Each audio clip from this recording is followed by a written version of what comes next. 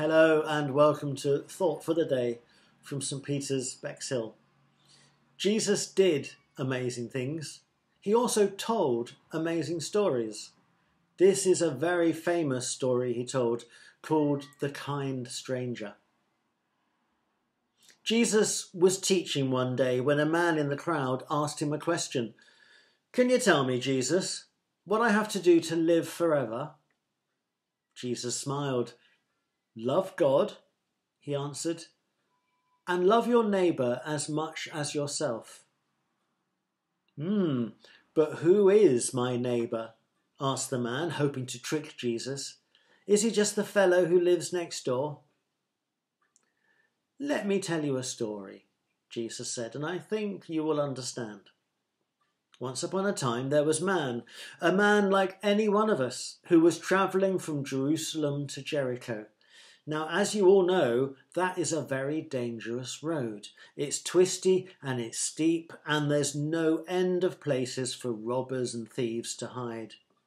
Well, the robbers were waiting that day, and they grabbed the man and they beat him and they took his money and left him to die." "Oh dear," sighed the crowd. They felt sorry for the man. Jesus went on with his story. In a little while, another man came walking down the road, a priest, on his way home from worshipping God at the temple. He saw the dying man, and what do you think he did? "He helped him," shouted someone in the crowd. "He saved him," shouted another.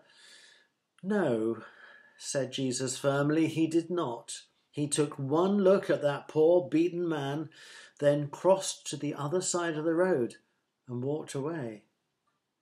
"Oh my," sighed the crowd.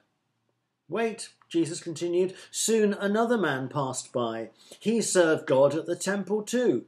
So what do you think this man did when he saw the wounded traveller?" "He ran for help," shouted someone. "He raised the alarm," shouted another.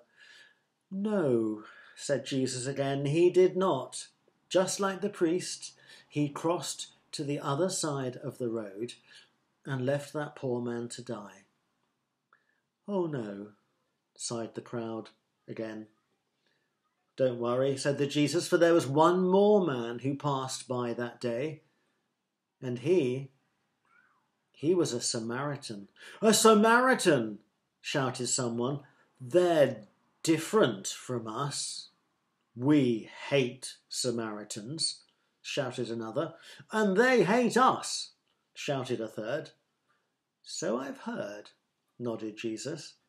But when this Samaritan saw the man, he did not walk away. No, he bandaged his wounds. He loaded him on his donkey. He took him to a nearby inn, and he paid for that man to stay there until he was well. Jesus looked at the man who had asked him the question. "So tell me," he said, "which of these men was a neighbour to the man who had been robbed?" "The third one, the Samaritan," the man answered. "That's right," Jesus smiled, "because my neighbour is anyone who needs my help. Now you go and help your neighbour too."